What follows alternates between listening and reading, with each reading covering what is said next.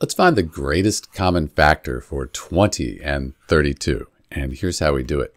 So the GCF here, sometimes it's called the greatest common divisor or highest common factor. I like this greatest common factor, so we'll use that.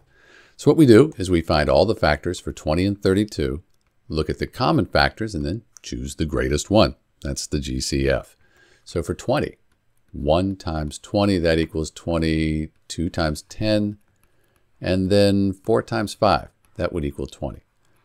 32, 1 times 32, 2 times 16, 4 times 8, and I think that's it for 32. So now what we'll do is we'll look for the common factors. 1 and 1 over here, they both go into these numbers. 2 goes into 20, 2 goes into 32, those are common. And then it looks like 4, that's going to be the largest number, the greatest common factor between 20 and 32. So that's how you do it.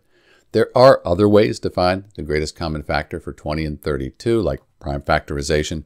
But unless you have a really big number, this is a nice way to do it. It's Dr. B. Thanks for watching.